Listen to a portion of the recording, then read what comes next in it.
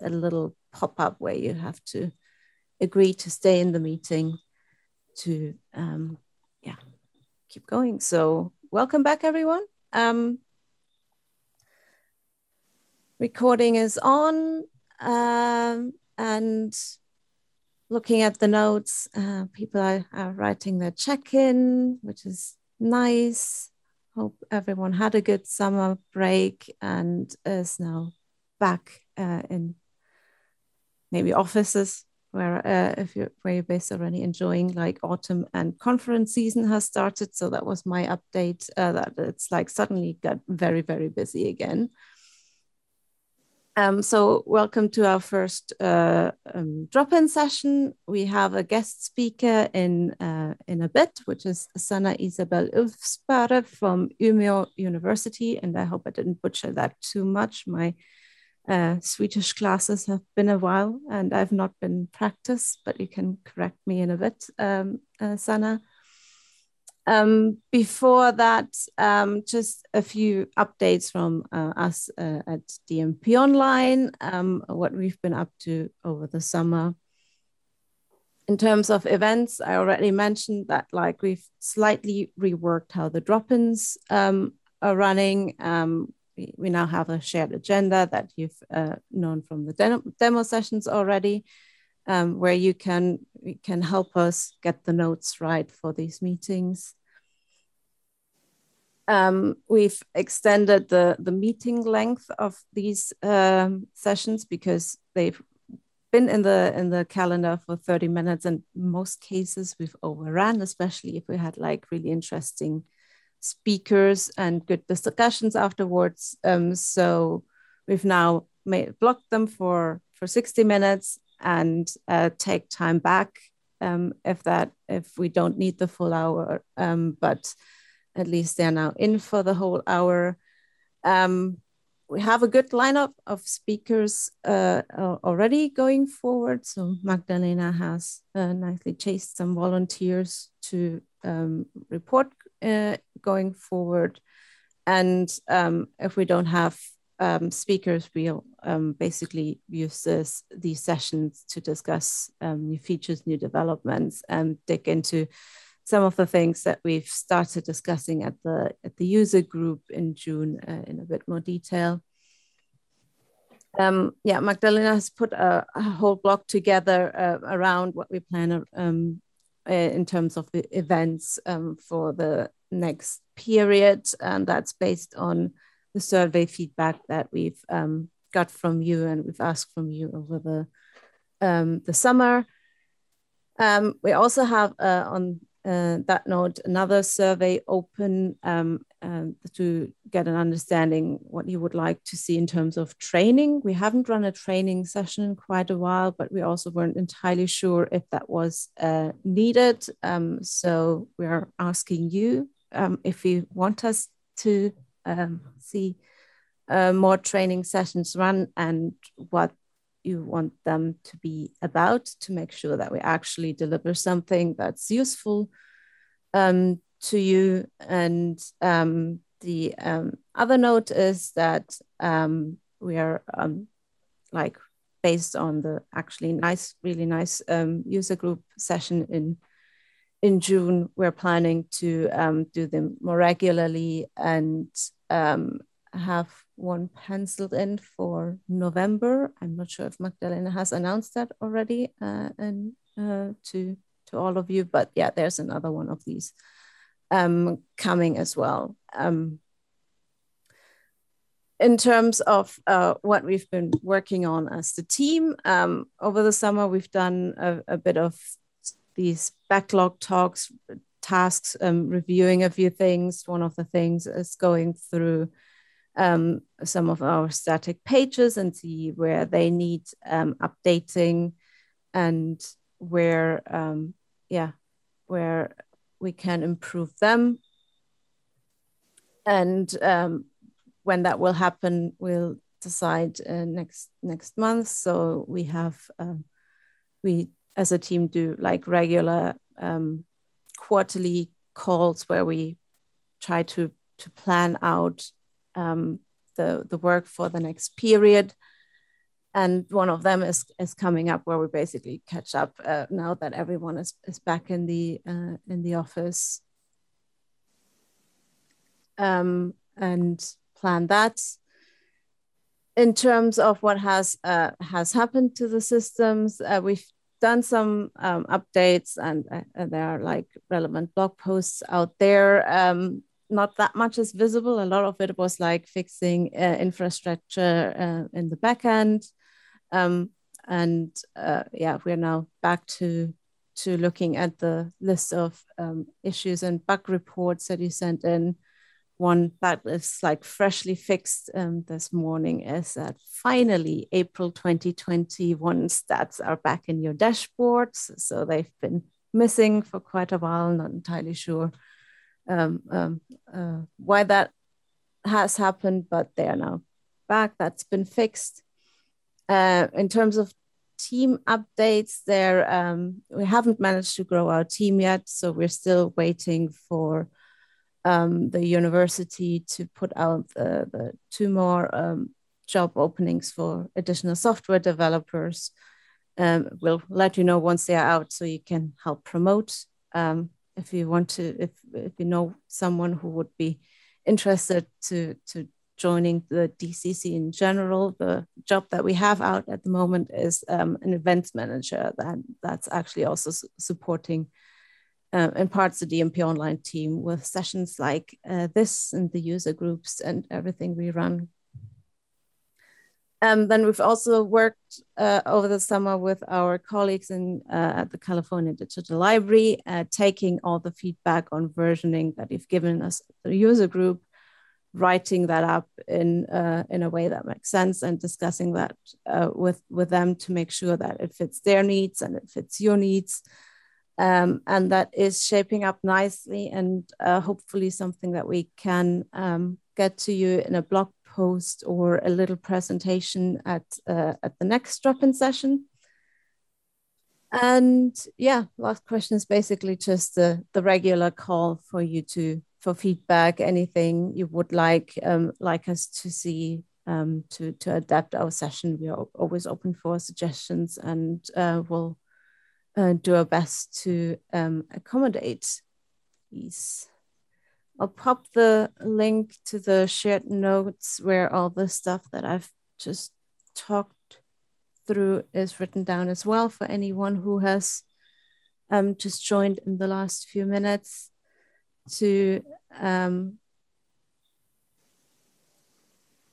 give that a look and contribute to the notes. And if there are no immediate questions from you to my update, and there is a bit more time at the end. Yeah, Mark? Yeah, I had a question about the contributor role problem. I received an email that would have been fixed yesterday, but I checked yesterday and today, and I haven't seen the solution yet. Is that correct? Remind me again the exact bit. So I know what we fixed is that if you add folks, you can now add the institution affiliation lookup is back. That's the bit. Well, what I meant was, I'm not sure if it's the same thing, but if you're creating a DMP, mm-hmm. and you want to, depending on the type of DMP you select, and that has to do with either there's a funder or it's affiliated with your institute or not, depending on the choices you make before creating the actual DMP screen, and then you get to the screen where you start your DMP. The tab with the contributor options does not allow anything except your own university or other, or if you chose the right options before creating the plan, you can select options, affiliates, but then it's a fixed list, which is already there in DMPonline. And if you choose something that's not in the list, it's not accepted. Oh, right. Okay. So like, yeah, what definitely the predefined list is back of institutions. And for anything that's not in the list, you would need to pick other. So yeah, that's right. Basically, that's because previously we had that as a free text field, and that's where a lot of like duplicate institutions came in, because basically people started typing something, then didn't pick the right institution from the drop down and entered a slightly varied version of actually institutions that we have already. Mm-hmm. And then they were available as an option in the database. And then when new people basically joined DMPonline, they weren't sure which one to picked the wrong one. And that means they didn't actually get all your institutional offers. They didn't get your like customized templates and anything there. So yes, we have a predefined list of organizations in DMPonline that now is back if you add contributors that you can select from. If it's not on the list at the moment, the best option is other. If you have institutions that you regularly work with, that you say like they would be really neat to be an option in the predefined list, let us know and we can add them to the predefined list. We just don't want to open it up again for everyone to enter things, because last time that caused a lot of issues and we spent a lot of time cleaning it up and merging merging institutions together. I understand. Only the other option is kind of suboptimal, because a lot of our researchers work with second or third parties, and they're regularly not in the list. So a free text field would be convenient, even if it's in addition to the other option. For instance, you can select other if it's another institution not in the list, but add a field where you can indicate what the other is. Yeah, that makes sense. I'll put that on. I'll make a note. I'm not entirely sure how we best implement that to make sure we keep on top of tidying the suggestions and feeding that into the predefined list. Yeah, the alternative I usually suggest is, the free text fields within the DMP itself. You can, of course, type in anything you want there. So it's not a big thing in the sense that it's a field that's being used in the actual DMP, but it's kind of an inconvenience. Noted. We'll see what we can do without introducing something that again causes issues, as it has done in the past. It looks quite trivial if you fill it, but really has like messed with the system quite a bit. But yeah, that's noted. And if there are no other comments on anything that we've worked, any fixes that I have seen, and feel free to continue putting those in the notes and we can pick that up at the end. I would now hand over to our guest speaker, which is Sanna from Umeå University. A note ahead of time that like we would like this to be a discussion and a sharing of experiences. So while Sanna is speaking, if there's something that resonates with you, similar challenges that you faced, would be really nice if you would share them at the end, and we get a little bit of experience exchange there. Again, if you don't want to do that verbally at the end and unmute yourself, feel free to take the time and type it in the shared notes or in the chat, and I will pick that up on behalf of you. But yeah, our guest speaker is Sanna Isabel Ulfsparre, who works as a researcher, support librarian at Umeå University in Sweden, very north part.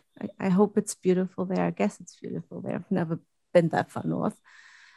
She's, amongst other things, specialized in web communication regarding research data management. And today she's here to speak on the challenges of communicating researcher support, as the language for doing so is very much under development.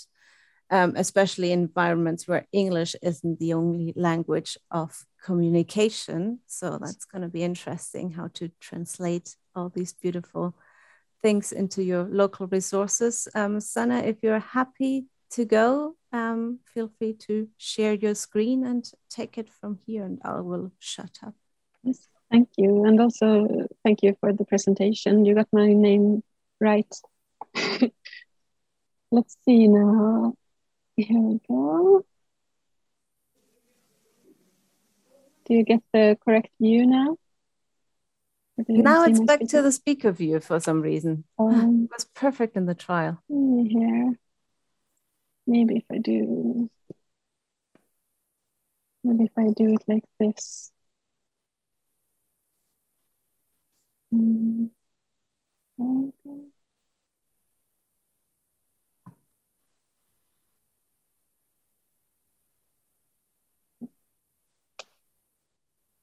Better? Yeah, now it's the PowerPoint on starting on page 2, I think. So that looks good. Yep. I'm back. Wonderful. Yeah, there we go. Yes, like Patricia said, I'm interested in exchange of experiences. This coming presentation is basically me having back engineered my experiences of working with research data communication, and the challenges, some of the challenges we faced, and also a lot of focus on what's actually made it work. And that's also kind of my starting point. I'm more interested in what works than in being right. So I'm very interested in hearing your feedback later. I'm going to talk about RDM communication using a vocabulary that is under development. I have noticed that often in these discussions there are these ideals that we fall back on. Some of us want a controlled language, and some of us are more interested in maybe an organic language. And I hope I'm going to be able to explain what I put into those words during this presentation. Basically, controlled language is things like controlled vocabularies and thesauri. We often use them for metadata because they are predictable, just like your fixed list of institutions. They are very good for organizing information and making it possible to group, while organic vocabularies are the kind of or organic language is the kind of language we use every day when we talk to each other. It's kind of messy and full of synonyms and overlaps in meaning. And when operating in a field that is as much under development and holds many uncertainties, such as research data management, we can tend to turn towards controlled language in order to find maybe a sense of stability. Organic language can seem a bit unpredictable. But personally, I prefer the organic language approach when it's not a matter of metadata. And I hope that it will become clear why during this presentation. And I also hope that I'll be able to offer a perspective of an empowered path to RDM communications where we are not as reliant on external confirmation of our language, but we can find a path forward ourselves. And I'm also going to present at the end a bit more practical example approach and 3 questions that I have found it constructive to be able to lean on when working with writing researcher support communication. It is also helpful when writing information for interfaces such as DMPonline, I think. The reason that I'm a bit hesitant to go for the controlled language angle is that I have found this to be a common pattern where we wait for an authorized vocabulary and control definitions to be delivered from an external source. And during the time that we wait for these definitions to come, we can't actually communicate. We can't provide the service to our researchers since we don't have the language for it. So, it also, besides not giving our researchers the support they need, it also results in prolonging the period where the vocabulary stays undefined, as there is lack of use, so we can't see how the words are used in practice. And this delays the process of definitions and understanding meaning, which in turn makes us wait longer for authorized vocabulary and controlled definitions, as it is difficult to develop a language isolated from its context. So I have seen there is a risk for stagnation if this loop becomes too prevalent. It is okay if one environment does this, waits and sees how this language will develop in other places, but if it becomes what the majority does, the whole field stagnates. It becomes very introverted. Instead, I have found that a good enough approach enables communication language growth. Of course, there is the risk of making mistakes, but as long as you are prepared to note and change and edit, that is not such a big deal. And that process of good enough for me has been something like this. You start with making an educated analysis when encountering a word or a term that you don't really know what it means. You start to articulate definitions by looking at other contexts where it's used. Many of the words in research data management come from other fields, often academic fields of research. Lots of them are related to information technology fields, and library and information fields, archive fields. It's a very cross-disciplinary field in itself, research data management. So there is often strings to pull to find definitions. And then once having done that research and made an educated analysis, to use these words in spite of the uncertainty that still remains when you can't benchmark and you can't look at how others are doing.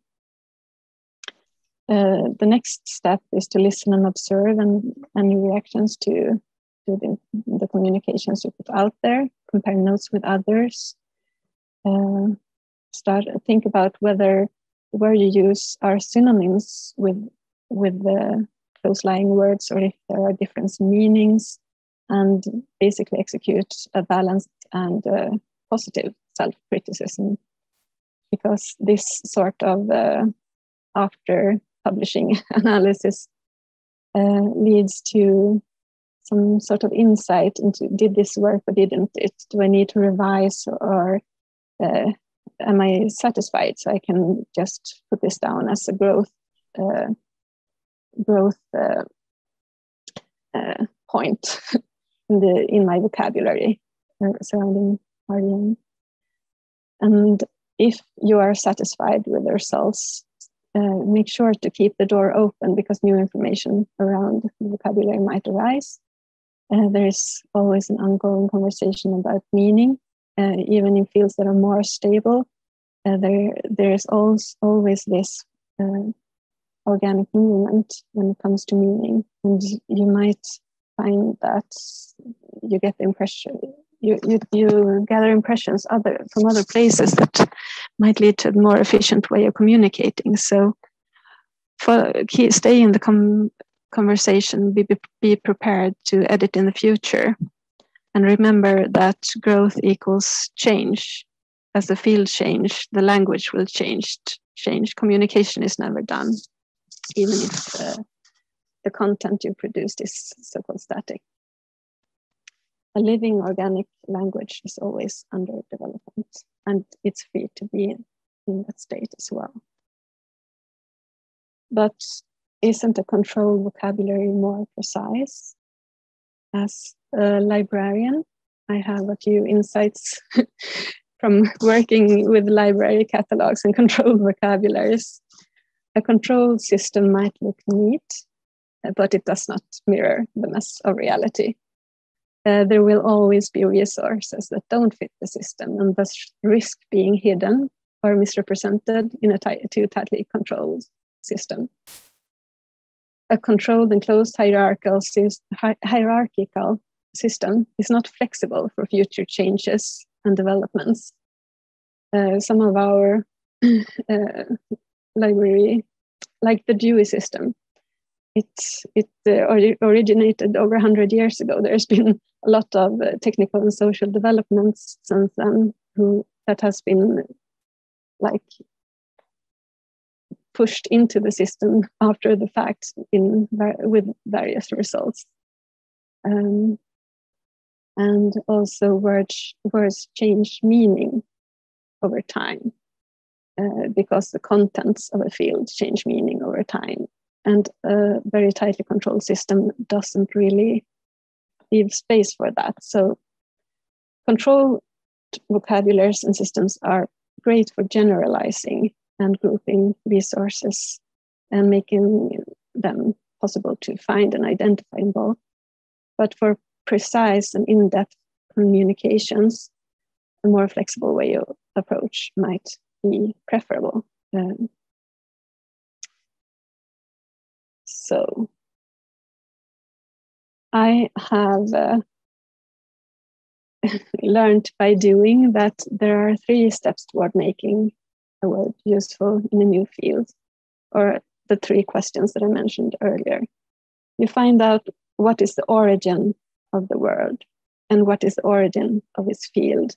What are the values active there and how is it used and what does it point to? Then, how have the word and its field developed since then? I'm going to give you an example of this later. And also, since we are talking research data management and open science, where the field is so much under development, what needs to develop, what might this word need to contain in the future? And I'm going to give you 3 examples.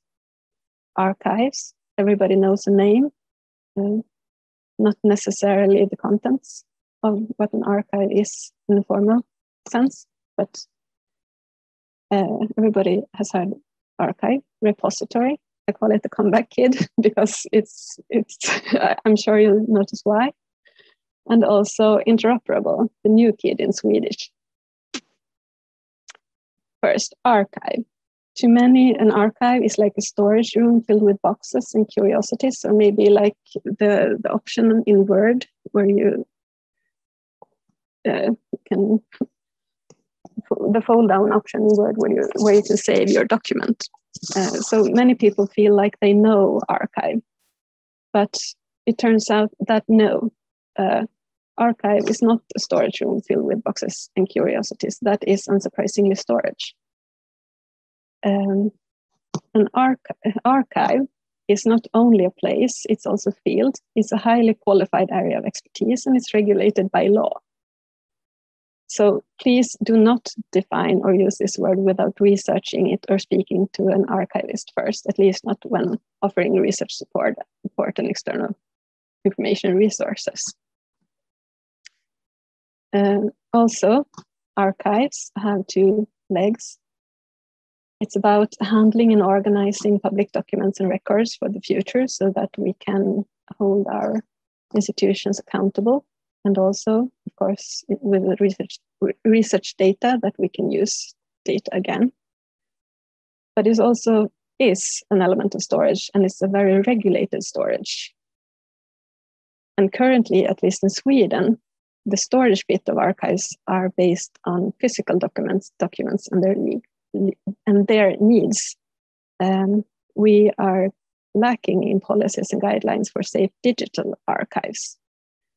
So in this is a case where the answer to the what's the future of the word question is that it's very likely that this area will develop and change due to digital demands, and that we need to be aware and take care of this during the transitional period when we communicate around archives.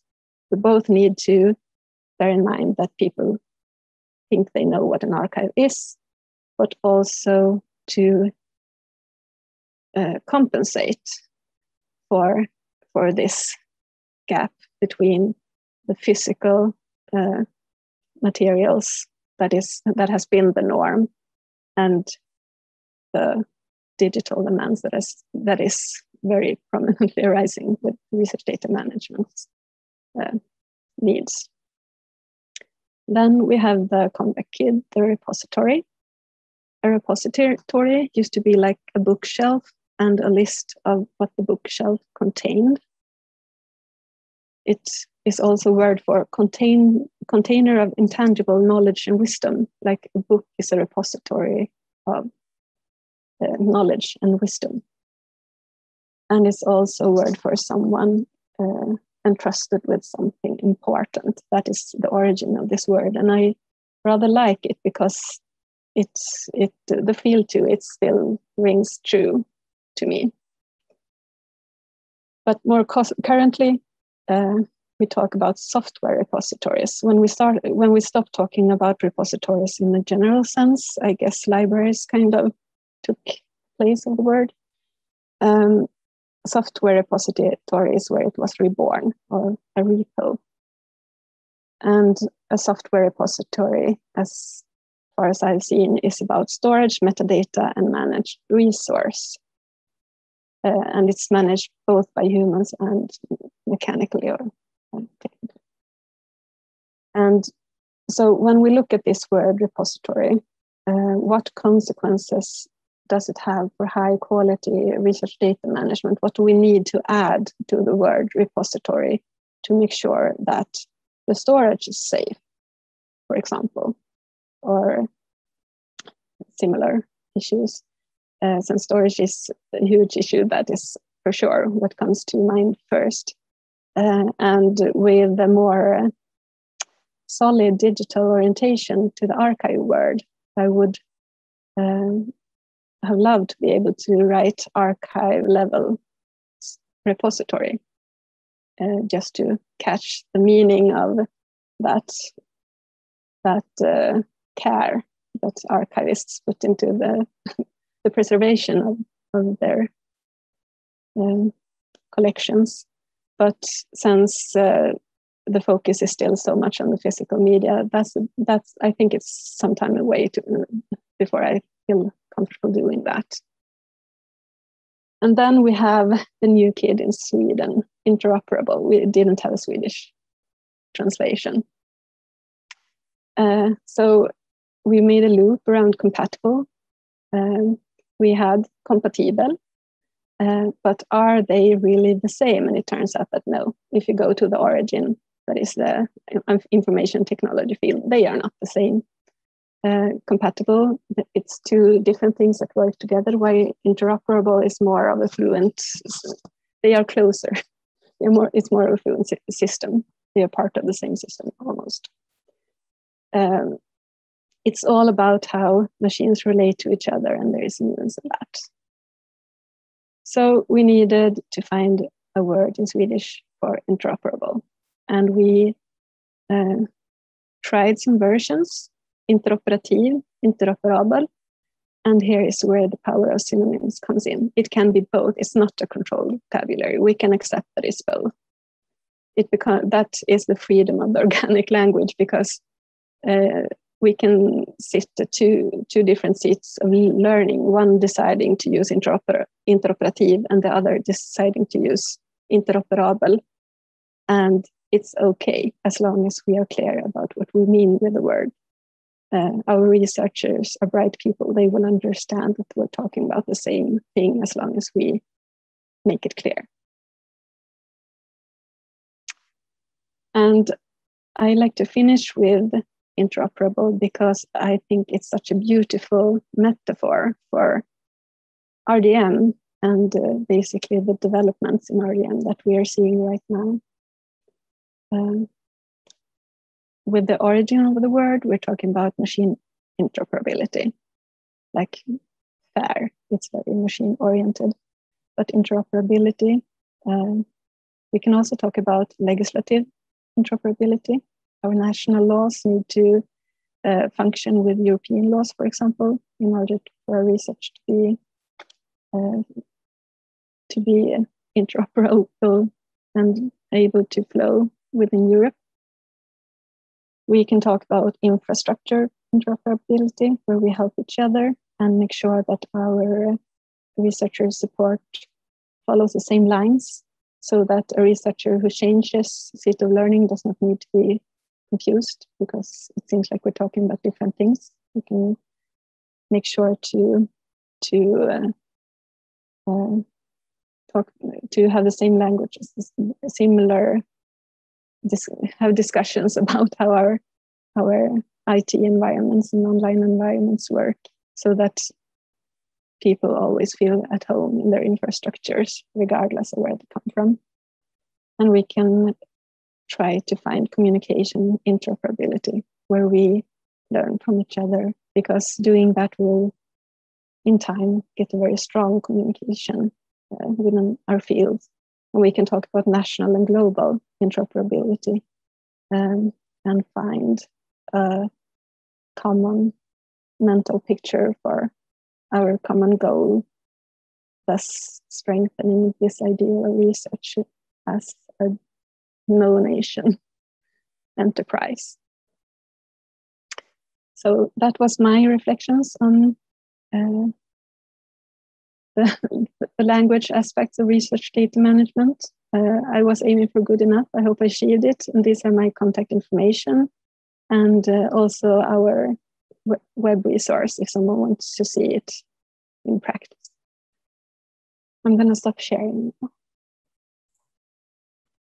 Thank you so much. That was really interesting. I've done a little bit of linguistics ages ago, and but then you don't really think about it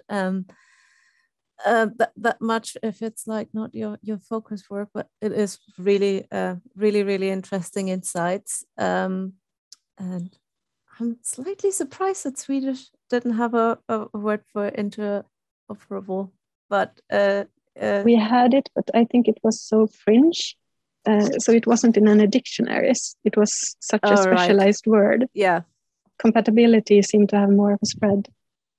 Yeah, it's really interesting. It's really interesting. I have similar issues that I only worked in research data management really in English in my jobs, but still German is my mother tongue, and every once in a while you think oh, I should be able to do this in German, and you realize that no, I'm just lacking all the specialist vocabulary. And German is this wonderful language where you can create really long words, and then you're trying to put all the English ones together and try to figure out which long German word sounds like the right one that's capturing them.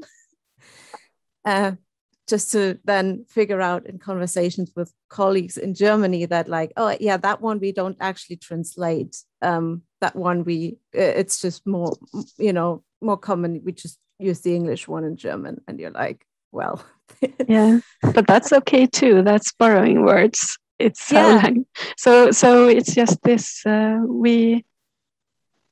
think that we need to be flexible and kind to ourselves, and keep focused on actually communicating rather than communicating perfectly. Yeah. So there, people are typing in the document, so which is really interesting to see. So I guess if someone wants to actually say something, feel free to raise hands or unmute, and if not, I'll just pick up points from the document. Thomas, if you want to pick this up. Well, thank you so much. I really enjoyed your presentation, Sanna Isabel. I think if we work with research data support, we always have to think of two different worlds. On the one hand, we have the human world, and then we have the world of the computers. And if it comes to language, these worlds are completely different.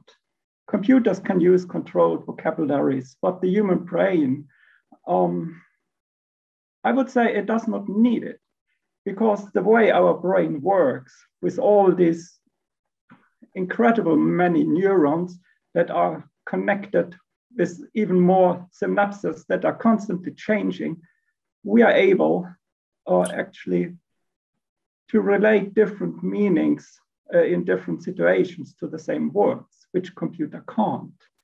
So sure, it's always important to be concise and to think about whom we are talking to.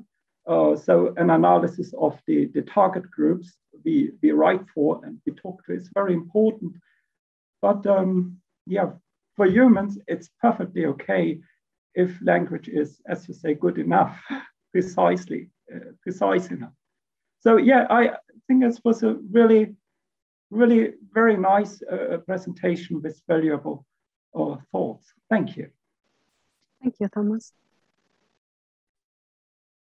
Rory, do you want to go next? Yes, hi, thanks. Yeah, that was absolutely fantastic. Thank you. That was really, really thought-provoking. For what it's worth, I completely share your hesitation about controlled vocabulary. So we're on the same page. So when you started out talking about communication, I kind of assumed that the focus of your talk was something which often comes up with research data managers, is effective communication with researchers.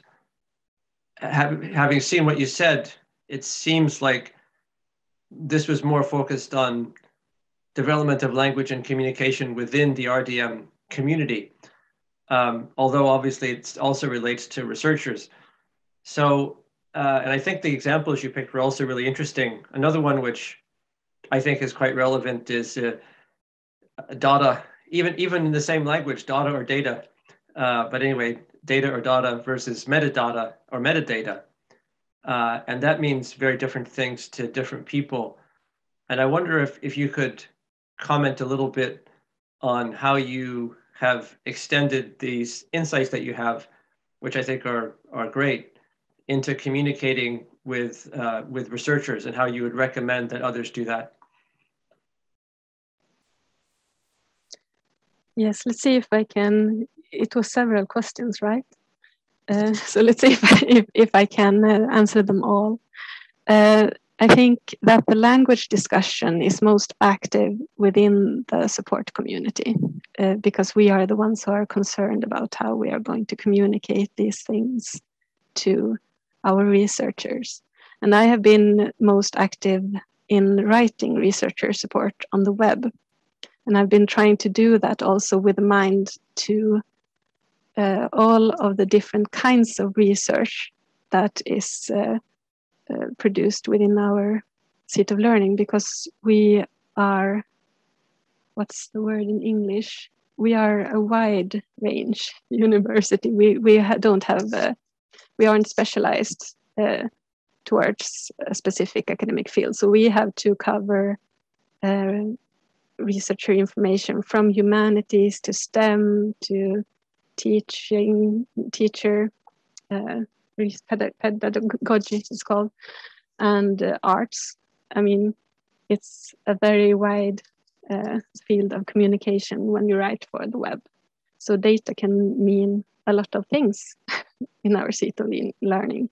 And it is a challenge both for us to communicate and for our researchers sometimes to understand if what they are handling is considered data or if it is something else. And actually, since I have Thomas here, maybe I can get some help with answering these questions, since Thomas is the person who has been teaching most at our seat of learning. So you might have some insights from your side of operations. Thank you, Sanna Isabel. Well,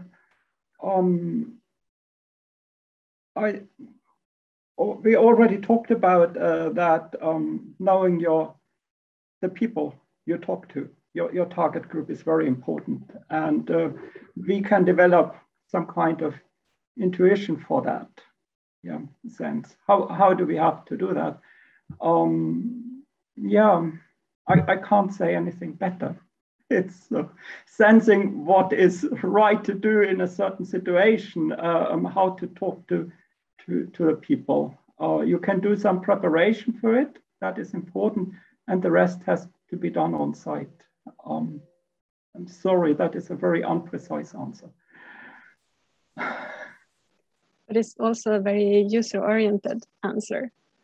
And it's two different kinds of communication, because you often talk to a specialized target group, while when I write on the web, I have to try to include all the target groups. And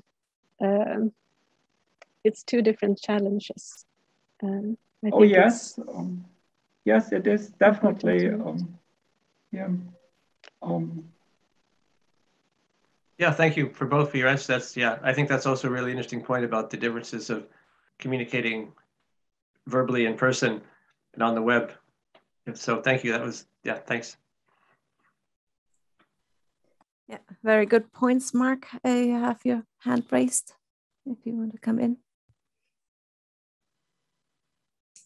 Yeah, I put a question, two questions in the Word form, the notes of this meeting. It boils down to basically my origins are the library, and the last couple of decades we've seen a big digitization process, and of course a lot more overlap between digital information and how it affects the use of information or data in different sciences, as well as the findability using different metadata methods, metadata or terminologies. So in a way, I think it could be an advantage to have gone through that process and have a bit of knowledge on what it entails, how to connect data, how to exchange data, how to exchange metadata, and also to explain it in different fields. That's what I find when I advise people from different fields of science on what to do with their data and how to handle it.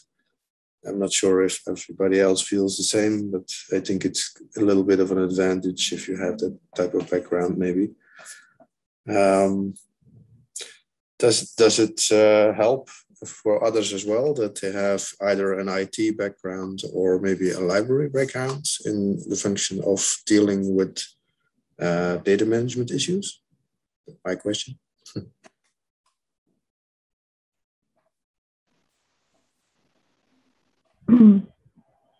I think I should leave the floor open so that someone else has the chance to answer first, if you like.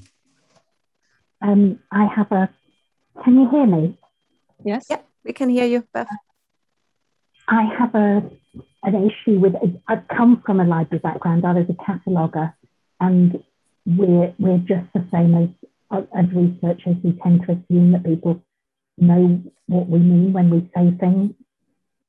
And often we're using what we think is quite precise language, and it turns out that other people aren't using it the same. So I think when we come from both an IT background and a library background, we really have to challenge our assumptions about our own language all the time. And I think, you know, when you talk in person to people, the language that you use is negotiated anyway. So but you need to make sure that you're listening so that you know that really is a negotiation rather than you're assuming that people are understanding what you say.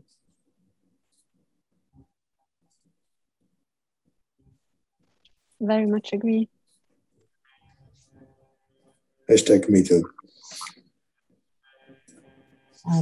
I did put a note in the in the notes document as well. I'm very anxious about language about definitions being hijacked. I mean, we've seen it with open access with the publishers, but we think we've defined a term and something that we would think was not ambiguous at all, like, you know, it's all date of acceptance. You know, suddenly we get messages back from authors, but the publisher has told us that means something completely different. And I think what I'm doing more and more is, rather than talking about publication date, where I think everybody knows that what it means, but is open to definition and interpretation. I'm saying, you know, the date you could first read it, and sort of saying authors accepted manuscript. I'm saying that, you know, it's a document that has got peer review, that has peer review changes on it, because whenever you give something a name, somebody will hijack that name or debase it. Yes. Yeah, that is a good point. And I guess that's where the you know, the research data community can potentially learn from what has gone wrong in the open access area and try not to repeat some of these. It's so much earlier in the process, and things like when it's a bit of an arms battle between the funders and the publishers, with us in between. And if the funders say that your data needs to be in a repository, and then the publisher says, oh, put it in our place, we'll call it a repository. And then we really have to say, what do we mean by repository? And that will not be a place and a name. It will be processes. So it will be things like curated, preservation standards, standards for content, standards for identifiers, rather than just saying we'll put it in a repository, because you can, you know, particularly if there's money involved, you can call anything you like a repository. And so we really need to I have found actually that literature studies taught me the best line of defense here, that they imprinted on us that our toolbox was the language. Yeah. And they imprinted on us that it was highly important always to define, to provide the definition so that the reader could understand what we meant when we used the word subsequently in the text. Yeah. And I think that by doing that, and especially considering that we are often trusted authorities, libraries and similar institutions often carry a high amount of trust, we can stand our ground against that sort of misuse. I'm really interested in a language that hasn't got a word interoperable, because actually it's kind of about that trust, because we're using that word as if it's got a very definite meaning. But when you look at a language that hasn't got that word, and you have to think about what it means, it doesn't mean anything without context. If you don't say what you mean by that word, it really doesn't, you know, it's interoperable with what? You know, what are the mechanisms by which you know, so it is a generalization, and we're using it. I mean, it needs to be in fair, but we can't use it in any context more precise, but more defined than that, less general than that, without defining exactly what we mean.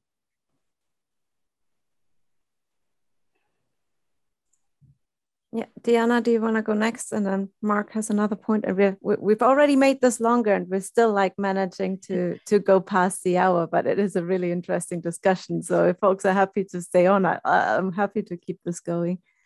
Very naive questions, perhaps. I don't know how much natural language processing technology is being used in research data management. Do you use things like machine translation, text summarization, keyword extraction? You know, I'm just curious how much you work with data scientists in this, with computational linguists. It's a naive question because I don't know, genuinely, I don't know research data, the world of research data management that well, I confess. So the key. The question for who? For who is the everybody. question? Okay. Well, I saw a lot of developments in and computational linguistics is a very rapidly growing field, especially with adding artificial intelligence. So researchers keep finding more uses and use cases for doing research using those techniques. So it keeps growing, and it makes it difficult because the concepts and what they're trying to do, you have to sometimes help translate the concept of data management in ways that they understand what they need to do. For instance, they're used to thinking in terms of terminology, maybe metadata, and using those key items in the techniques that they're using. But using them when it comes to leaving behind the research data is a different animal. So some of the researchers seem to be familiar with the concepts of what data assets are, what documentation is, what is needed to make the research understandable for future research, and specifically the data set, what's in the data set. But helping them think of data assets beforehand, especially during the planning phase, something that they need to do in the first few months. If they get a grant, they need to fill in a data management plan and submit it to the grant provider. That's usually a discussion you need to kind of help the researcher with, to think in concepts of what are actually data assets, what could be a data asset, what might be interesting, what might be needed. And it becomes even more tricky, especially if certain computer languages or certain computer environments also come into play, in the sense that if you need to rerun this code or this program, you need a certain environment to be able to rerun it. Even 10 years from now, maybe a computer is so very different that you need maybe also to make a virtualization of the environment in which the software can be run. So it depends very much on what's needed to be able to store the data in a way that's reusable in the future. I hope it answers some of your questions. I'd also like to add that when it comes to extracting meaning using AI and machines and such, we use a bit of that when we catalog. When we work with a catalog, with a research output. But I don't think that the machines or a computer are bright enough yet to differentiate in meanings. So it's more of extracting a guideline and then making a human decision than a complete machine process at the moment. Maybe I can add a little bit to it as well. We have some people that do a lot of text mining. And if they're using specific programs to kind of to determine certain concepts or terminology based on texts, they usually need to train their programs to help understand what are the key concepts and how should they interpret what they're reading. And that takes sometimes a bit of time, and it's kind of garbage in, garbage out. If you have a too small corpus of texts that they use to train their software, then it's not very learned. Let's say if you teach a kid one book it's not able to read too many books in the future and understand the concepts within those other books, because you didn't learn, teach the kids to learn different concepts that were not in the book, the first one. And also it's important to be aware that the same concept can have different meanings, even in the same field of research. That was also an issue that was lifted in one of the discussions I had about AI understanding of text. So it's not reliable, just like a dictionary might not be reliable if the word is collected from a field that is too very specific, because the word has not reached that kind of spread that it has entered the dictionary. So it always takes the human interpreter to be able to make these decisions, and it is also why it's important for us to engage in the language development by being brave and using it to communicate. I'm actually also soon going to have to leave this meeting. Just a heads up.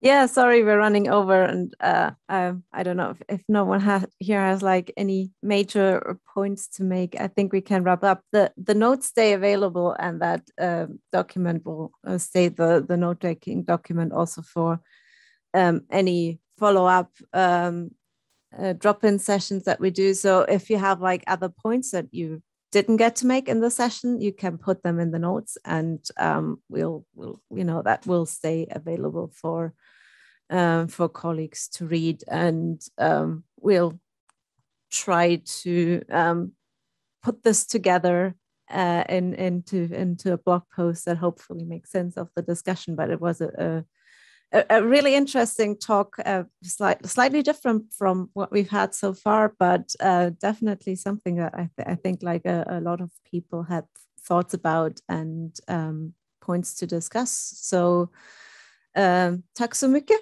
Sanna Isabel, for presenting to us, and all the colleagues that took part in the discussion. I don't think there's any major notes for oh no, someone is typing there, so I'll answer that if you finished typing. In the meantime, you know where to connect with us on Twitter, on LinkedIn. All the notes are available, and I can put that in the chat as well. No, I don't have to copy it across to the chat, because you can all have access to the document and just can click on things there. I don't have to copy it across any longer. And the next drop-in session will be on the 26th of October. Again, our Swedish community seems to be very active, so we've managed to convince Joachim Philipsson from Stockholm University to talk us through some of the work he has done with the API. And you can see in the notes already he has put a little abstract together, as I think he has presented that at a conference before. And the question is for examples for public plans related to humanities and law. So if someone has like good examples there, pop those in the documents, and we can make that as a community effort to crowdsource good examples there as well. I think the DCC has a while back created lists like that, but I don't think we've updated them in quite a while, so we should do that. And with that, I again thank everyone to attending, who thought that 60 minutes wouldn't be enough for this discussion, but there we go. It's been really good, so thanks everyone, especially Sanna Isabel for presenting, and see you next time. Thanks. Thank you for the opportunity.